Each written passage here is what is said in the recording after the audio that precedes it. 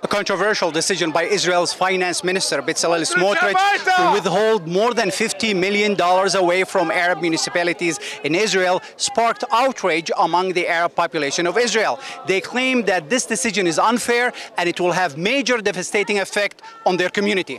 We're here because we are demonstrating against a very racist decision, which is stealing. The Israeli government is actually stealing few hundred million shekels from all the Arab municipalities in a very illegal and illegitimate way.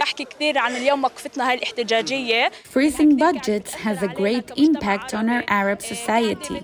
It hinders the beginning of the school year and will exacerbate the problem of violence because students will spend more time on the streets.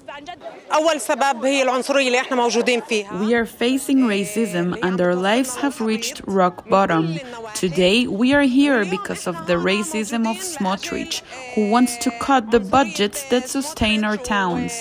Smotrich claims that without proper oversight, the money will end up in the hands of organized crime groups, something that the leaders of the Arab community in Israel vehemently denies.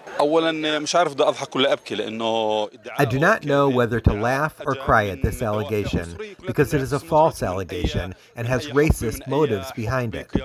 Oversight exists in all ministries. They do not give money to any local Arab or Jewish authority without oversight. The situation quickly turned violent. While the police were trying to prevent the demonstrators from reaching the gates of the Prime Minister's office, some managed to break through the barricades. The police dealt violently with the angry protesters. This woman, which we interviewed earlier for the report, was thrown to the ground, ended up with a bloody face. Others were arrested.